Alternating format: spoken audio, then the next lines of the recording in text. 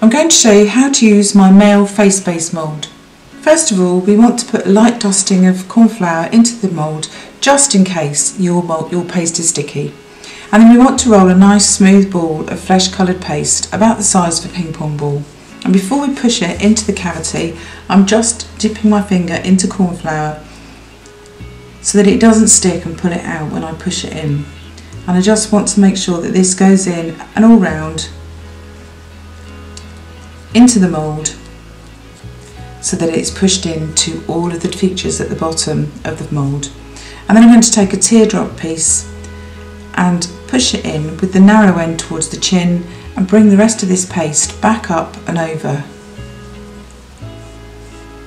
the back of the head.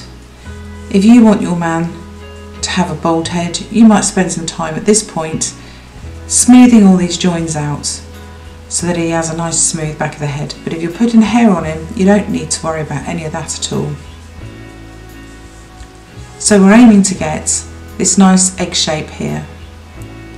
And then we can pop this out of the mould and start putting some features on. There we go. And we can sit that back into our mould to work on. Then we want to take a tool with a point on, hold the nose and just put some nostrils into our face, like that. Then we were going to put a little bit of glue or a little bit of vodka into the eye cavity in order to put the eyes in. Not too much, just a little bit. We have a little bit of a dent on there, just going to shape that. And then we want to take some tiny little bits of white paste rolled into some little tiny little sausages and pop those into the eye cavities. And the next thing we will do is take some metallic blue or metallic coloured paint. I use rainbow dust to dot, and use an embossing tool, the larger end of the embossing tool, to dot the eye with the colour of the pupil. And do that on both of those, like so. And wipe that off. Then we will use some dusting powder while we leave that colour to dry to dust the cheeks. I'm using Welcome Skin Colour or Flesh Colour, just gently in order to put some colour onto our little chap, like so. Once we've done that and we're happy that our blue for our eyes is dry, I use the other end of the large embossing tool and push that, pop that into the black metallic paint and dot the middle of the eyes with those. I think I need to redo this one. You just turn him round. There we go, yes.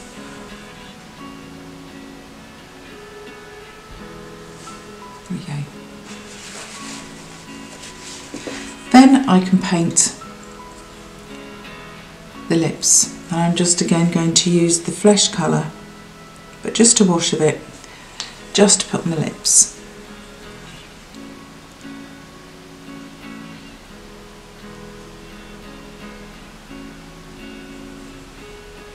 And I'm just using a very thin brush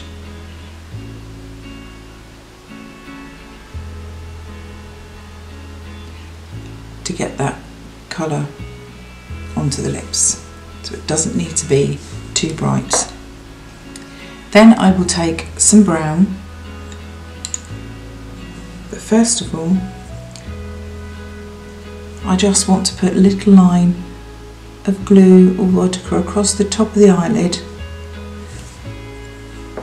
and then have rolled a very thin piece of brown and that will go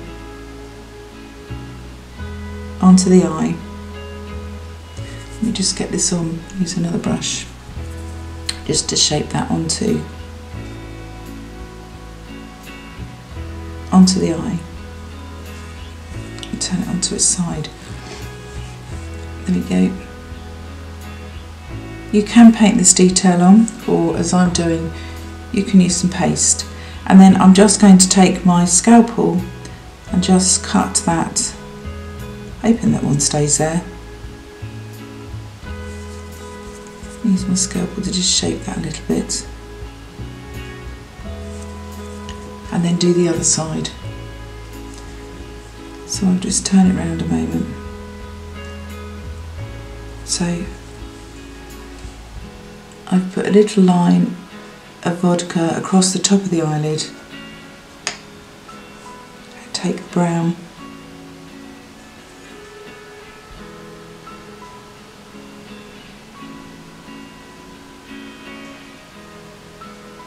pop that on, help it on with the brush, and then take my scalpel and just cut at the side of the eye. Hoping that one doesn't come off. There we go. I can then put a line of vodka across the top, across the brow line,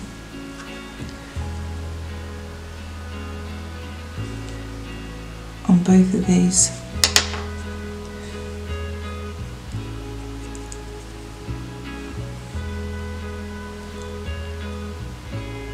And pop some eyebrows onto him. Again, doing this and then cutting with my scalpel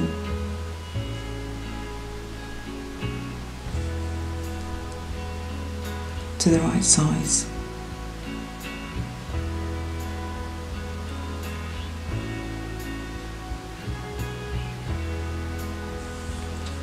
Turn him round, doing it to the side so that you don't end up cutting across the face. And then I just need to have a little look at him in order to make sure his eyebrows are okay, because I've been doing him upside down. Okay, just reshape that with my Dresden tool. And then one last little thing, I will take a tiny weeny piece of white, roll that into a very small, very fine strand of paste, cut that with my scalpel and just slice off a tiny weeny bit that I will then pop onto the eye.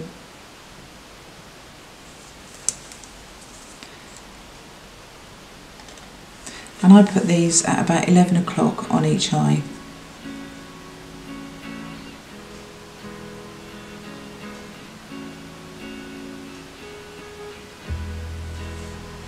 Let me turn him round just to make sure that's in the right place. There we go. And there we have our chap. Ready for some hair and ready to go onto your figure.